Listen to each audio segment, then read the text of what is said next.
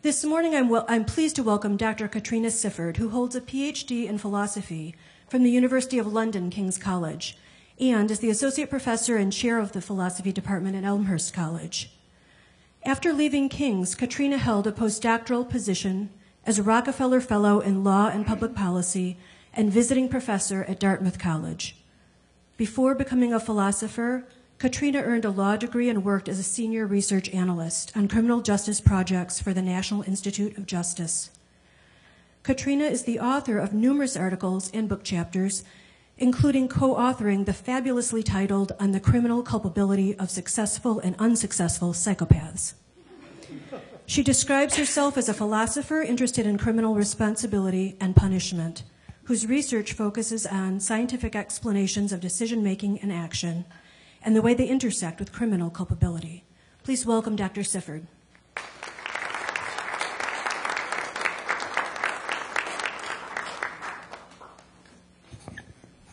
I'm hooked in here, so I think I'm okay. Thank you, though. I like to roam around usually when I give talks, but I may have to wander too far to see my own slides, so I'll probably stay up here if that's all right with you. I really appreciate being invited to speak with you today on the subject of my current research, which is the intersect of consciousness and criminal culpability.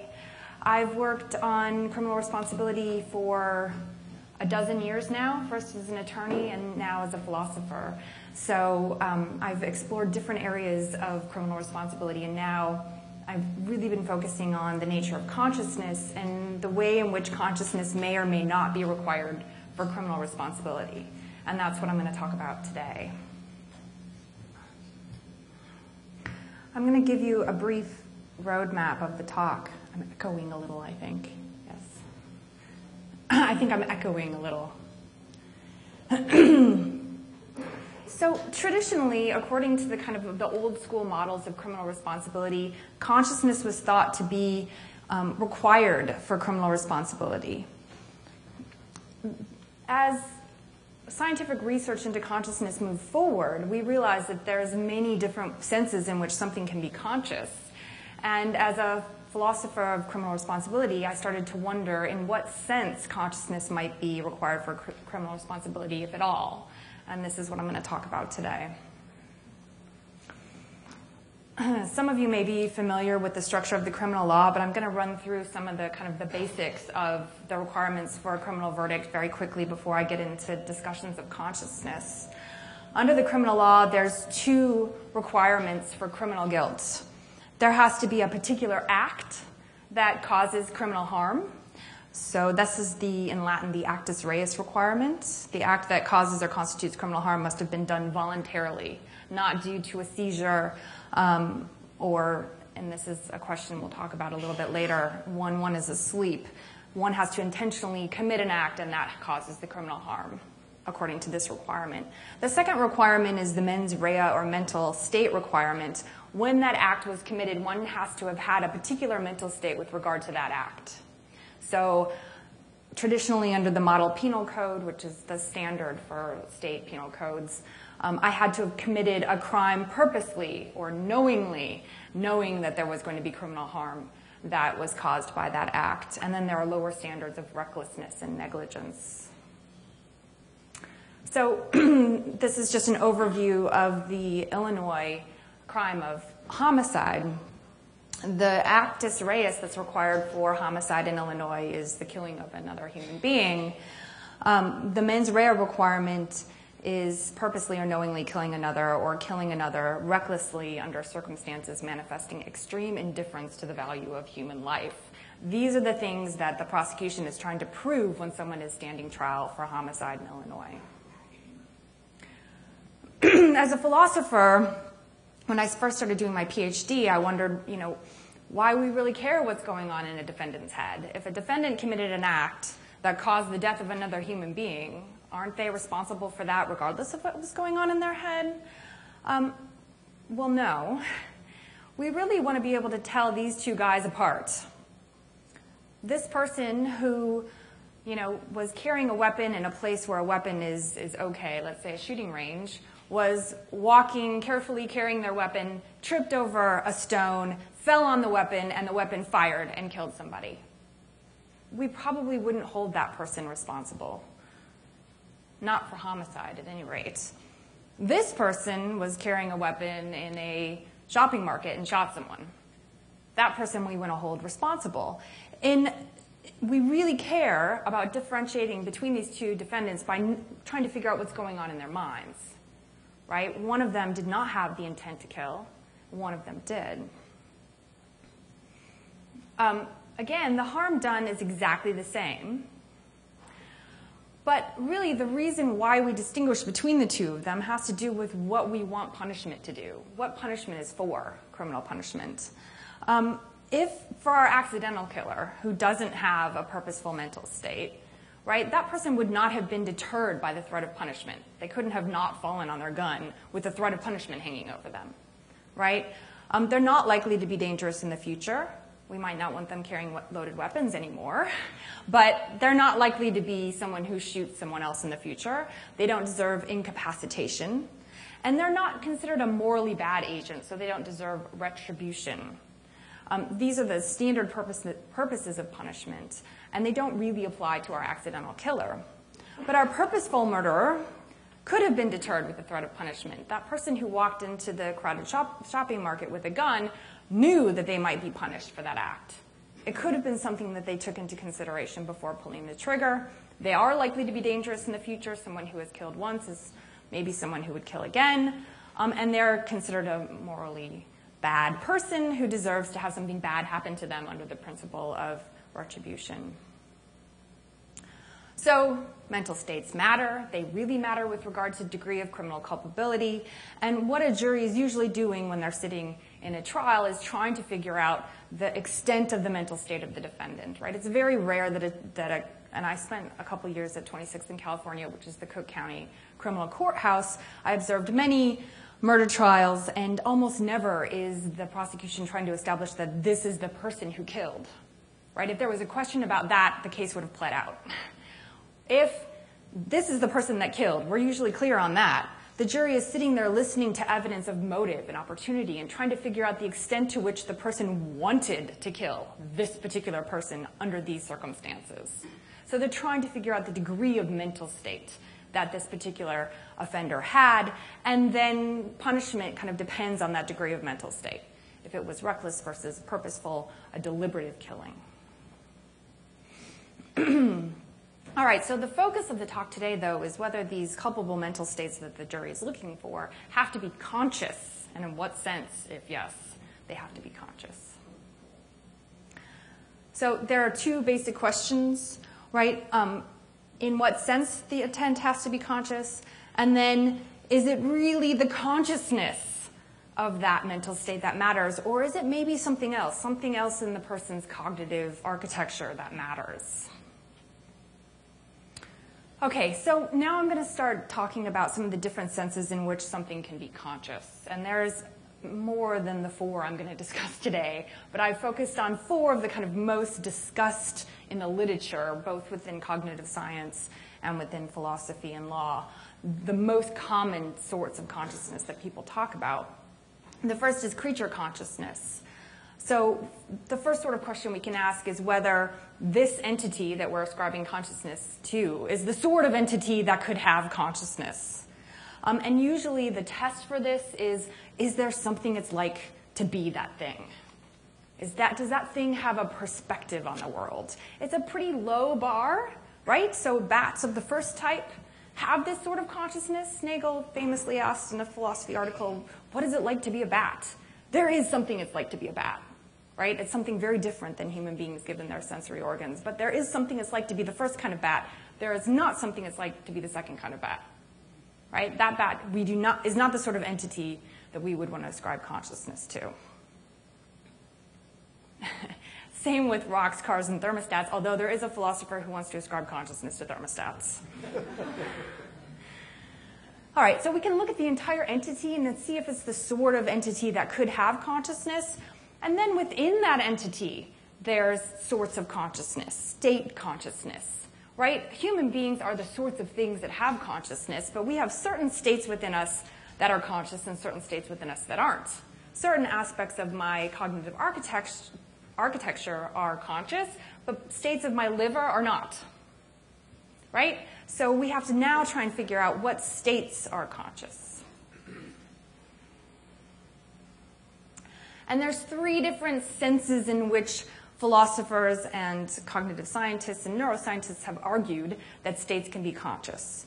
The first is phenomenal consciousness. And this is just, the state has a phenomenal feel. It has a feel to it. So when I smell a rose, I have a sensation of smelling the rose. That's a state within me that has a feel. This is also the sort of consciousness that the bar is pretty low. Bats have this sort of consciousness. Infants, very young infants, have this sort of consciousness. Then there's these 2 other sorts of arguments about the sort of state that can be consciousness that set the bar higher than just phenomenal feel. One is higher order thought consciousness. There is a fairly famous theory that says that if I'm having a thought about another one of my thoughts, that makes the thought conscious. A thought about a thought. And then there's another sort of theory that's gaining popularity now that's called access consciousness. If I have a thought that has access to a wide part of my cognitive architecture, that's a conscious thought. So it has access to my memories, my phenomenal feels, my sensory sensations, all sorts of representations, then that's a thought that's conscious. And I'm going to talk about these two latter theories in some detail today. All right, so what sort of consciousness, just from that quick overview, might matter to criminal responsibility? It can't be creature consciousness, right? Because we don't hold bats of the first type responsible when they eat a mouse or do anything, right? They're not the sorts of entities that can be conscious or can be responsible, but they are conscious, so that can't be the sort of consciousness that matters. And it can't be phenomenal feel either. That gets you responsibility because infants have this, and again, bats of the first type, right? So it can't be that if you have a phenomenal feel and then you kill someone, you're responsible. It has to be a higher standard than that if consciousness is going to matter to criminal responsibility. So now we can turn to these latter 2 types of consciousness. Everyone recognizes this guy, right? Bernie Madoff. And let's think about Bernie Madoff in terms of this hot theory, a thought about a thought, right? Bernie Madoff has a thought about a thought here in my bubble. He's thinking about his desire to steal money from people, right? His thinking about that desire makes it conscious, according to this theory. And because he's made that desire to steal conscious, he can now start deliberating with regard to that thought, right? If he just had that base desire to steal, he might steal unconsciously, right? Not really be able to weigh the pros and cons of that desire and make a plan with regard to that desire. But he had, and let's be clear, he had a conscious thought about this desire to steal people and effected a very sophisticated plan, Bernie Madoff. So maybe this is the sort of consciousness that matters to responsibility, and Bernie Madoff is responsible. A problem with this sort of theory of consciousness and it being the sort of consciousness that matters for criminal responsibility is that after having sat in, again, on many homicide trials, it seems that there are lots of cases where people don't have a very explicit conscious thought in this way, and we want to hold them responsible.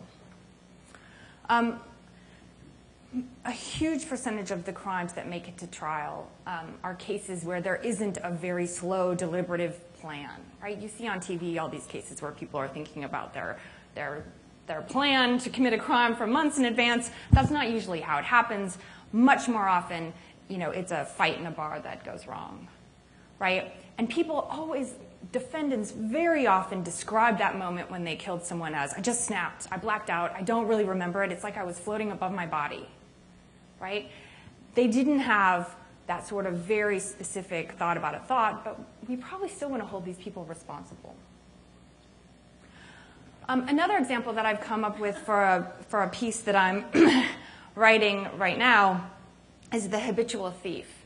We have cases of pickpockets, for example, who it's become so routine for them to pickpocket that they're rushing across a train station and they come on the other side and they've stolen wallets. And they don't really remember doing that. But the action is so routine and they're so in the habit of doing it that they stole. Don't we want to hold this person responsible? Probably. But they did not have a conscious thought about a thought. Right? So in these cases, we want to hold somebody responsible even though they lacked a higher order thought. Maybe we want to hold these people less responsible who didn't have a higher order thought. But what seems to matter to responsibility is not that the culpable action was generated by a conscious thought about a thought, because there's none in these cases, right? What seems to matter is something else. And we're going to explore that in a minute here. Another problem with the hot theory of consciousness and it being the sort of consciousness that matters to criminal responsibility is the potato case. Right? No one actually has a good description of why thinking about a thought would make it conscious. No cognitive neuroscientists have come up with a description of why this would be the case. Right? I can think about a potato or a microphone. I'm thinking really hard about that microphone right now. It doesn't become conscious. Right? Just me thinking about it hard doesn't make the microphone itself conscious. But this theory really says that me thinking about another part of my brain really hard makes it conscious, without any description of how that happens, or even why necessarily. So people have wondered about the theory because there hasn't been any kind of neuroscientific evidence that's come forward to support it. Also, it's quite a restrictive theory, right? If you have to have a higher order thought about a thought to make a thought conscious, which is what proponents of this theory say, then bats and infants are not conscious. Okay? And that's what these theorists say, that those entities are not conscious in any real sense. And that seems a little far-fetched, right? I mean, we all think our dogs are conscious and are 6 months old. So, okay, so just to quickly recap where I've been, what sorts of consciousness might matter to criminal responsibility? It can't be phenomenal consciousness either at the creature level or the state level, because that sets the bar too low. Then we have bats that are responsible. But the hot theory, as a theory of consciousness, there's some questions about it, how it works, and it seems too restrictive. It sets the bar too high. Right? Then we're not holding people responsible that we probably would want to. So what's left? Access consciousness. Access consciousness argues that a conscious state is one that is poised for use in reasoning and for direct rational control of action and speech. And there's various types of access consciousness theory. The most popular one is called global workspace consciousness,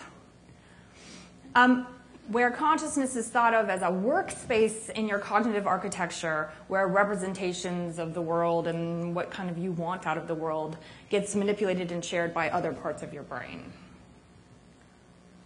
So that your whole brain has access, essentially, to stuff that's happening in the global workspace, and then you can generate behavior from this global workspace. It's like a central command center, right, for your behavior.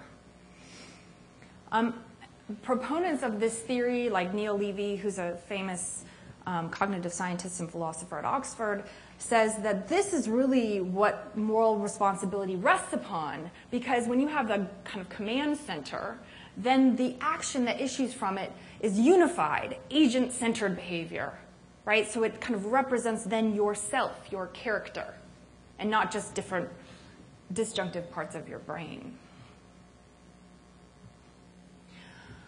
Levy wasn't the person who came up with this sort of consciousness. That was a neuroscientist, a cognitive scientist called Bars. This is just a picture of what global workspace consciousness is supposed to look like. So we have the global workspace here in the middle, where these deliberative plans are being made and then enacted. And then we have all the different kind of subsystems that are feeding into the global workspace. And then I want you to pay special attention to this bit in the corner, which is executive functions.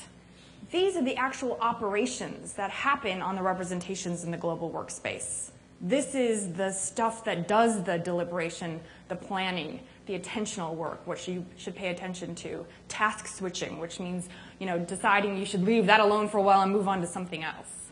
those executive functions are largely unconscious, although you can feel the effects of them in the global workspace, in your consciousness.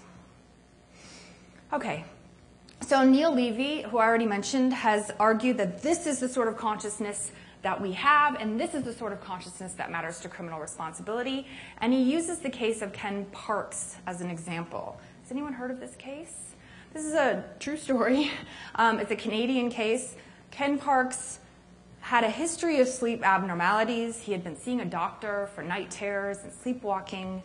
And one night he got up from his bed with his wife, drove 23 kilometers to his in-laws' house, and killed his mother-in-law and tried to kill his father-in-law, and then left the home, and he says, came to with blood all over his hands, and then drove himself to a police station and said, I think something terrible has happened. I think I heard somebody. Turned himself in.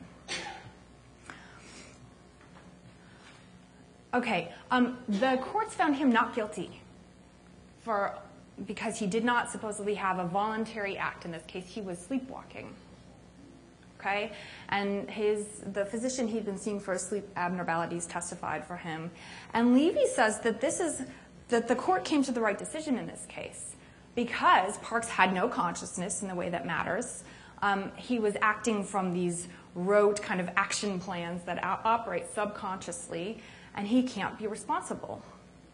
Right? His global workplace is shut down when you're asleep. There is no deliberation and planning. You're not conscious in the normal way. And so he didn't have moral agency, Parks, and he shouldn't be held responsible. He couldn't deliberate with regard to the consequences of his acts. Okay, so this is our kind of fourth possibility for the sort of consciousness that matters for criminal responsibility based on the global workplace theory. And the thought is we're not responsible when our thoughts are subconscious and they lead to our behavior, right? Because in this case, moral agency isn't engaged. We're not making kind of central command decisions. And instead, we're kind of acting in this weird associative way that doesn't reflect deliberative planning. This is Neil Levy's theory, and he's about to publish a book with Oxford in March on this theory. It's very cutting edge. My colleague Bill Herstein and I agree with a lot of it, but disagree kind of at the bottom line that it's consciousness itself that matters in the Parks case and in other cases of criminal responsibility. We agree with an access theory of consciousness. But in the global workspace, there's two things happening, right? There's the consciousness that's generated by a representation or thought being in the global workspace. And then there's the operations that are done on those thoughts, that are done by that unconscious section that was up in the corner, executive functions. And Bill Herstein and I have argued in other pieces and are arguing now in a piece that's going to be published in the next 6 months, that it isn't the consciousness itself that matters, but these operations that are done on the thoughts within the global workspace that matters to criminal responsibility. That it's the suite of executive functions, far more than consciousness itself, that matters. And that's what I'm going to argue now for the rest of our time. Executive functions reside in the newest part of our brain, evolutionarily speaking, in the prefrontal lobes. And there's some disagreement about what the list of executive functions exactly is, but there's agreement on these: attention, planning, task switching, decision-making, forming intentions, and inhibiting actions. And the way in which these lists are developed is by people who have brain abnormalities, a spike to the brain, some sort of stroke. We can see these functions kind of being taken out by different brain abnormalities, so we know that they functionally reside there. Those functions, we say, are really what matters to responsibility because they are what drives agency and action. And they're unconscious. So we're saying we need to focus when the court is looking to see if someone's responsible. We don't want to ask, are you conscious? We want to ask, do you have a fully engaged and normal suite of executive functions? And were they operational at the time that you committed the act? Could they have been engaged at the time that you committed the act? Okay, so we argued in this article in 2011 in a journal called Consciousness and Cognition this: our current best theories of consciousness portray it as a workspace in which executive processes operate, but what is important to the law is what is done with the workspace content rather than the content itself. This makes executive processes more important to the law than consciousness, since they are responsible for channeling conscious decision-making into action or inhibiting action. All right, and so now I'm going to try and convince you we're right. Arguments to support our position. Remember these heat of passion cases. I said the typical murder case, right, is oftentimes a defendant who claims, I don't really know what happened, I don't remember it very clearly. There's extreme emotional kind of distress going on at the time. Well, these cases are tough for Levy, too. Levy says that consciousness, in his sense, is a necessary condition for criminal responsibility. So if you don't have consciousness, in his sense, you're not responsible.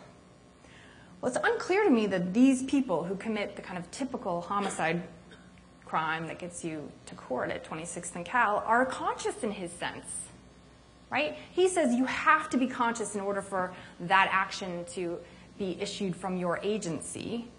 And I don't think that these people are conscious in his sense, right? The global workplace is kind of shut down, suboptimal in these cases. So he probably couldn't hold these people responsible either. And our argument is this: if you have a normal suite of executive functions, which we can test using various cognitive tests, that could have been engaged in that moment, you're responsible. Right? So even in these cases where the person didn't slow down and count to 10 and make a decision, but they could have, they're responsible.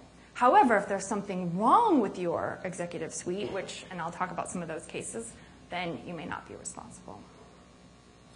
So we argue that the problem is that Levy's theory, like the hot theories, is often too restrictive, right? Consciousness seems to be binary, all or nothing, on his theory. And it's really hard to then pin moral and criminal responsibility on those, on consciousness versus not conscious. We also think that we have a better account for the habitual thief.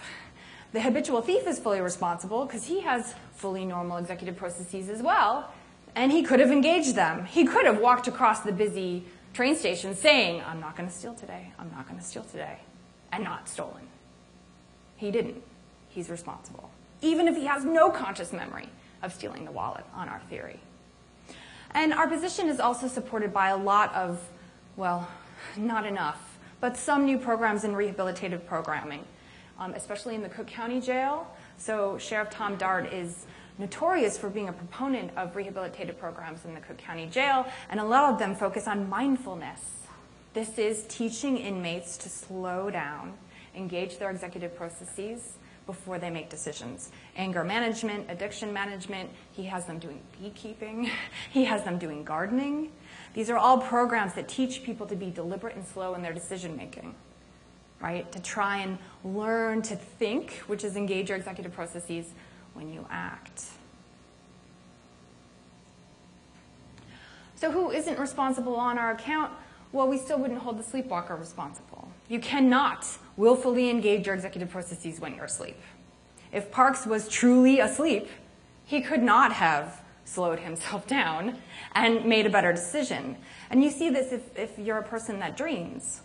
You know, one of the most important things that executive processes do is when you have a perception that seems crazy, you stop and you think, whoa, that can't be my friend here in the grocery store. I know that she's in India right now.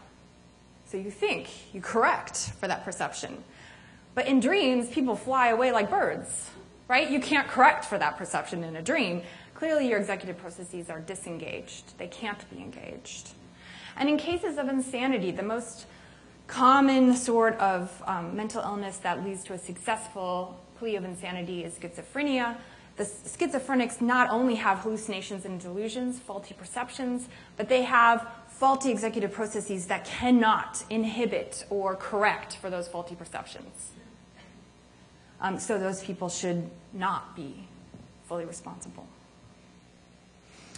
How am I doing for time? Okay. So What about the culpability of psychopaths? This is a fun topic that we've been working on recently. We published a paper last year on psychopaths. There's been a lot of dispute about whether psychopaths should be held responsible. What seems to be going on with psychopaths is that they have flattened affect, which means they don't feel bad when people are crying and telling them, no, please stop. They don't have normal autonomic responses. But they do oftentimes have higher than normal IQs. And so people have really argued, well, are they responsible? Yes, they're fully responsible. No, some of the famous legal scholars have said, no, they're not fully responsible. They can't understand moral reasons because they don't have kind of normal emotional responses. And we looked at the literature and we realized that one of the problems that's generating all of this disagreement is that the group psychopath is a heterogeneous group. That is, there's two different types of psychopaths. And they've been distinguished now in the literature by the terms, not very helpful terms, successful and unsuccessful psychopaths. Successful ones are the ones that get away with their crimes usually for a long time, and unsuccessful ones are the ones that are constantly in jail or in prison. But it turns out that if you start doing experiments, as Rain and Yang have done on these groups, that the successful ones have fully intact executive functions. And the unsuccessful ones do not. They have diminished executive function. They can't inhibit. So we would argue that some psychopaths probably are fully responsible. The really wily ones, actually, right? The ones that do the most amount of damage. They could inhibit. And we liken psychopaths to people who are colorblind. They are missing perception of an aspect of the world, right? If you're colorblind, it's not an excuse that you're colorblind that you blow through a red light.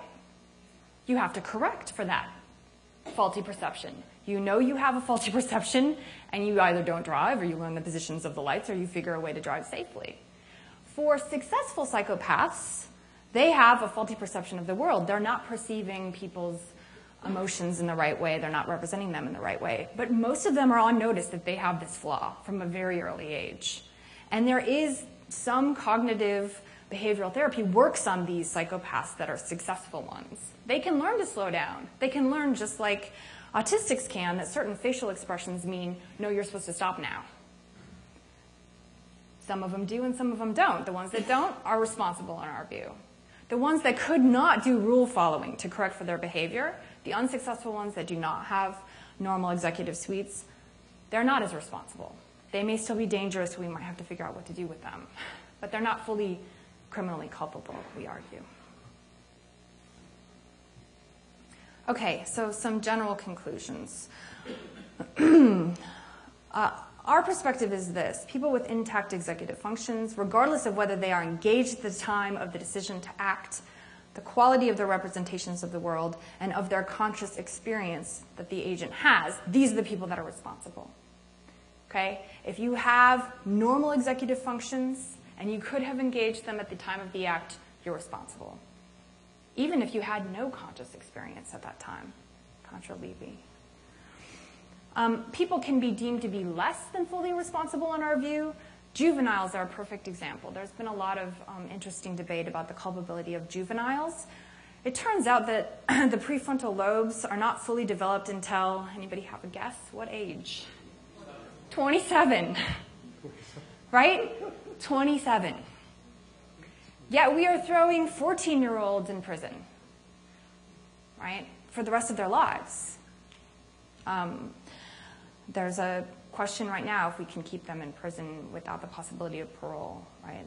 We can't do that mandatorily according to the Supreme Court, but we can do it if we jump through certain hoops. That seems just wrong. A 14-year-old does not have a fully functioning executive suite. They do not. And what we're doing, by the way, when we throw them in prison is stunting their ability to ever have a fully functioning executive suite, because it will not develop under those conditions. So juveniles are less responsible on our view, and we have kind of very specific arguments about why that is, and we have arguments about how they should be handled if they do commit crimes, such as to not stunt their possible cognitive development. Others with compromised mental capacity, like the mentally retarded, also held fully responsible unless, well, held fully responsible. They cannot be executed if they have an IQ of 70 or below now, but they can still be held fully responsible, okay, with a mental age of 7 or 8.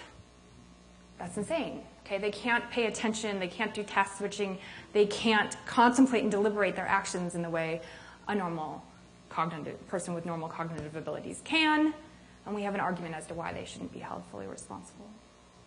Even though they have, note, conscious experiences, right? Even in Levy's sense. Larger conclusions from our research. It may seem that criminal responsibility depends on consciousness because oftentimes those decisions that are worked on by the executive are conscious, but it isn't the case that it's consciousness that matters, we say. Instead, it's those functions that are working on the conscious thought. There are many different types of consciousness, but the theories of consciousness that seem best poised to make a difference to responsibility assessments don't seem to make a good case that it's consciousness itself that responsibility depends upon. Instead, it's the capacity for attention, reflection, and planning that matter, and these capacities are best envisioned as executive functions. And thus, it's these executive functions that really matter to responsibility, and our ability to test these functions is increasing with every week that passes. fMRI studies are notoriously difficult and suspect sometimes, but maybe eventually we'll even be able to test one's functional capacities using something like an fMRI.